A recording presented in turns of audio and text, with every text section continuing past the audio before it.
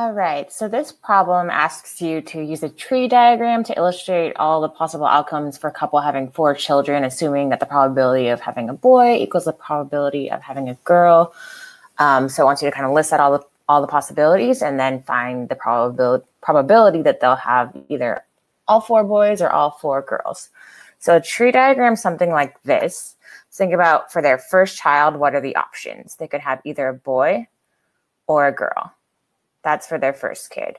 And then for the next kid, it's the same options, but you draw little branches. So imagine they had the first boy, then their next option for their second kid are either a boy or a girl. Same thing if they had a girl, then their next option for their second kid is either a boy or a girl.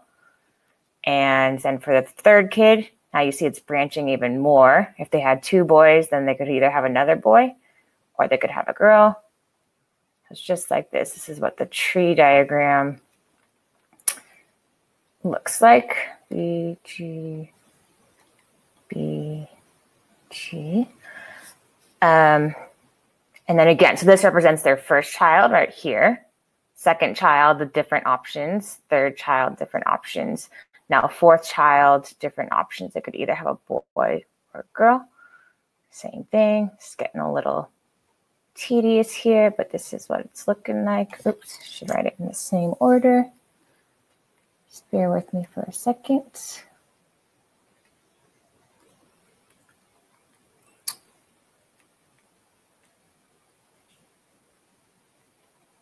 Boy, girl, boy, girl, boy, girl. Okay, so now basically the options, the total number of possibilities there would be are represented by this bottom row, because this option here means you've had boy, boy, boy, boy. So this option here means they had boy, boy, boy, girl. Now this option down here means they had boy, boy, girl, boy, and so on. So that means there's the total number of possibilities for the possible outcomes for a couple having 4 children. If order matters, if having a boy, boy, girl, boy is different from having a boy, boy, boy, girl, then the total number of possibilities are 1, 2, 3, 4, 5, 6, 7, 8, 9, 10, 11, 12, 13, 14, 15, 16.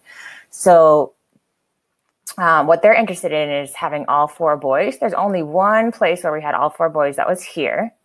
There's only one place where we had all 4 girls on our diagram. That's this last option here. And then, of course, probability is equal to like the desired outcome over the total possibilities. In this case, we've got two of our desired outcomes, which is all boys or all girls, the ones I circled here. So there's 2, and the total number of possibilities is all of these down here. 16 total possibilities.